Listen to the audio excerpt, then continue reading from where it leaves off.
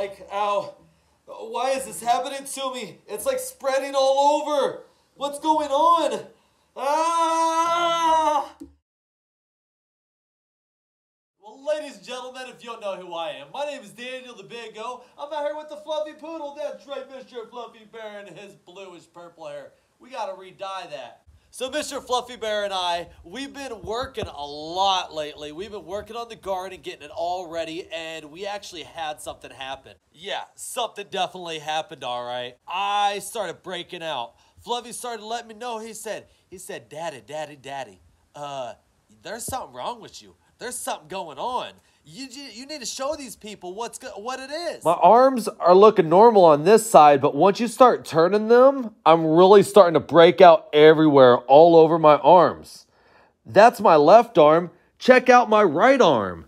My right arm looks just as bad, going everywhere. It's like I'm breaking out everywhere, all over, and I don't know what's going on. It just itches so bad. Every time I just start itching and everything, you see, he just lets me know, but I'm not itching because I'm anxious. I'm itching because this sucks, ladies and gentlemen, this sucks so bad.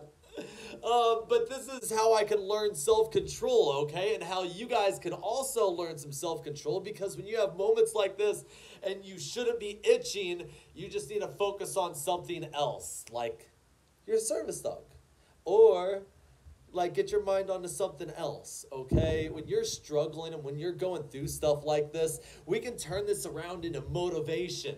And how can we do that? It's actually quite simple. Now, I did say it was quite simple, but it's easier said than done. Some of you may struggle with different things, but it's how you can get through them. And just like this rash that I have, and I want to itch it so bad, you know, I just need to think in the long run. You know, if I don't itch it, it'll heal faster. If I just do what I'm supposed to, it'll probably get better. So it's like when you're going through struggles, or when you're going through anything, maybe try to think of something positive. Think about something you're going to look forward to. It's like, what is your motivation in life? Whatever it is, you need to take it and run with it. It's all about up here. You can and you will get through it. Some days will be easier said than done. And no matter what you're going through, it won't last forever. Your pain or your struggle won't be as bad today as it will tomorrow, or the next day, or a year from now. No, it won't. Basically, all I'm trying to say is no matter what you're going to go through today, tomorrow, or the next day, or a year from now, your struggles won't be as bad, and you can and you will get through it. Sometimes we just need a little extra help. Like me. I need a service dog to help me get through some of my struggles, but that's okay. Sometimes I just need some medicine. I just need something to go on here to make me feel a little bit better. So what is actually going on with my arms is we were out back doing some gardening, and I just got an allergic reaction to the hay, I believe, that we were putting in the garden.